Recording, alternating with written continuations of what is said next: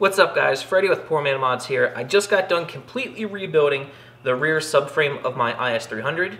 I installed strong flex bushings everywhere, powder coated some things, reinforced the subframe with some weld, but you may not be interested in all that. In this video, I'm going to show you just how to remove and install the rear subframe. But if you want to see everything else that I did, I will have a link in the description down below. Step by step on removing the subframe, doing all the bushings, installing everything. It is a detailed video of this whole project. But if you just need to know how to remove and install the subframe, this is the video for you. So let's get started.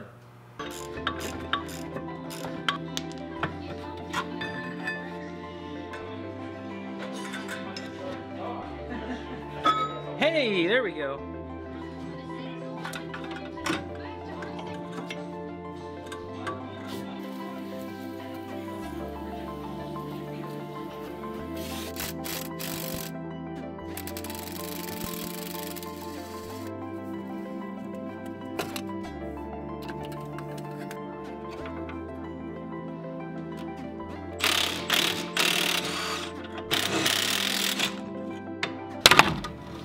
We're finished doing work in the wheel wells. Now we're going to remove the exhaust and then the drive shaft.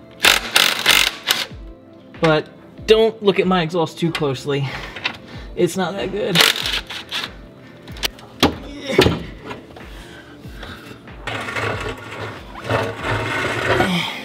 The drive shaft is pretty easy. You don't have to remove it from the car. At least I don't think you do. Might have to. We'll see. We'll get these 14mm nuts and bolts off.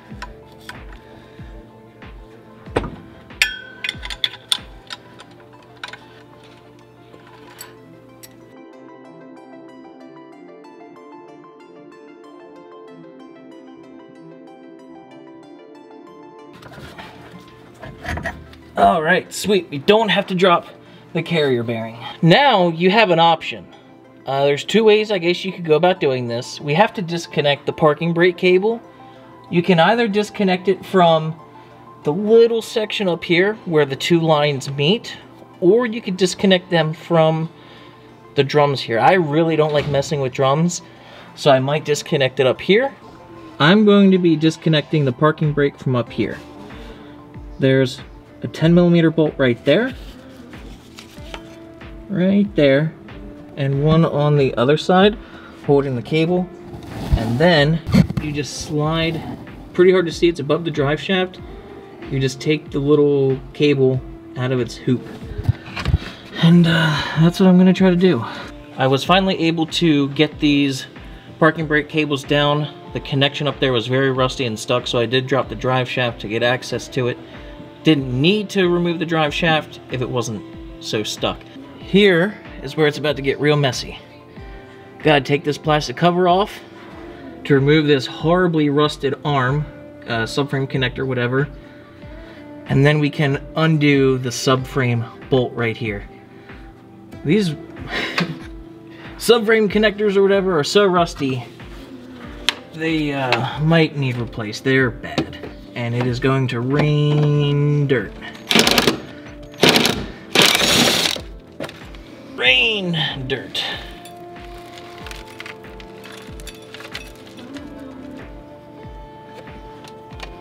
Told you. So there's two screws here. Those were 10s.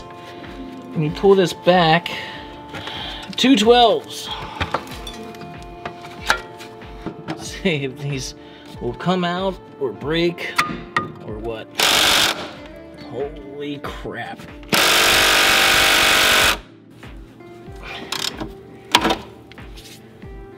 That one broke. Alright. Braking is easy.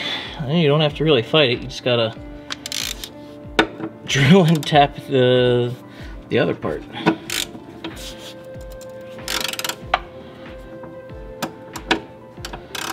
Alright. And that one broke too. The bolts on this car like to break because Toyota is kind of known for its rust. And this car does have $250,000, more than $250,000 of rough, salty miles.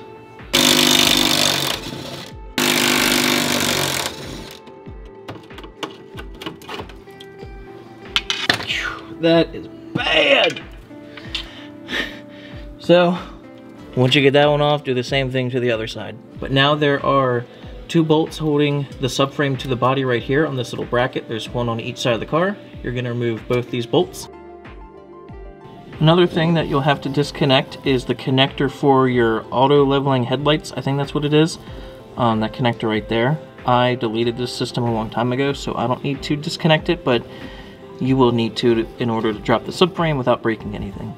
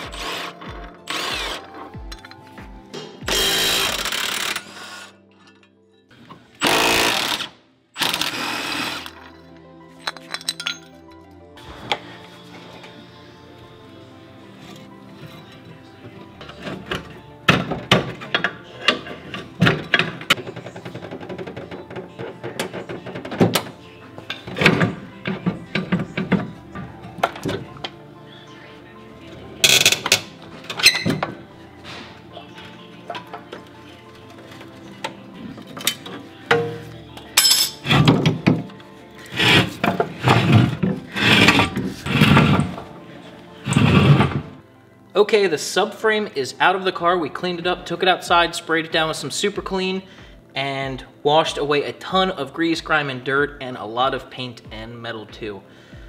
The subframe really isn't looking that good, along with some of the control arms. I got my subframe back from being sandblasted and zinc coated. It is looking better than I was expecting. It got rid of all the rust. There is still a lot of pitting, but it actually is in better condition than I was expecting.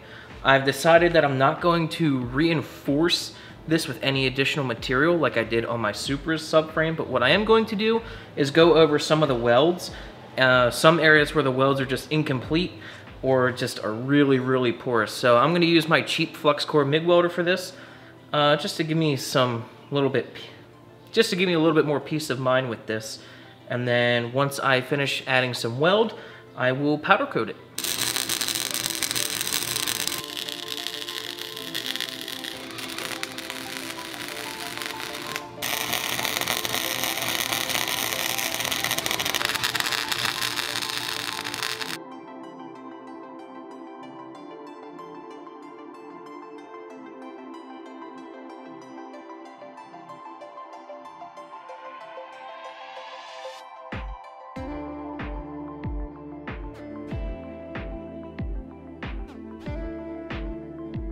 Okay, I got the 4 subframe bolts loosely in. I gotta tighten them.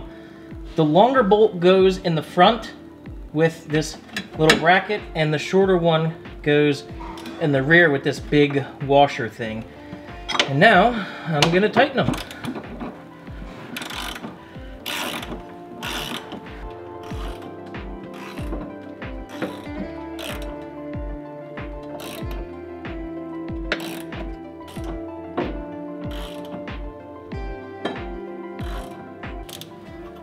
Before you really tighten down these front bushings, you gotta get the 2 bolts in the front of this black bracket first.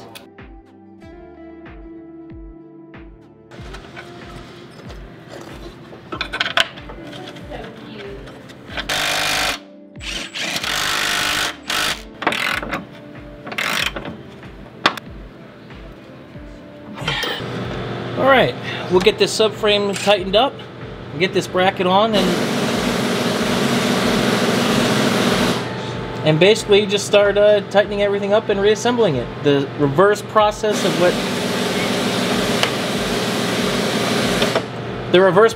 of when you took it apart.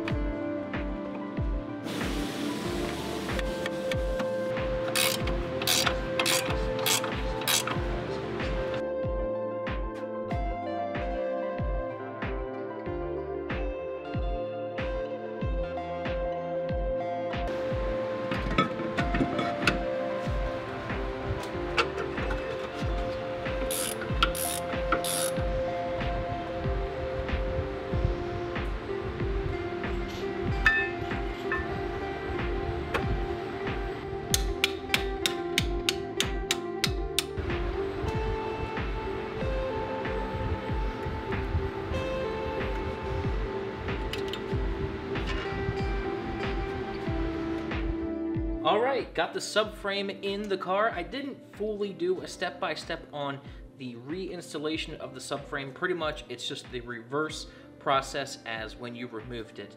When installing the subframe, having the car on jack stands like this, I ran into a little bit of trouble with the shocks getting in the way, and also it's hard to make the subframe completely at the right angle that the car is. So when it's on just jack stands in the rear, the car is angled up. So you kind of have to get the subframe at that same angle to properly slide on those like dowel pins in the chassis to get it to seat right.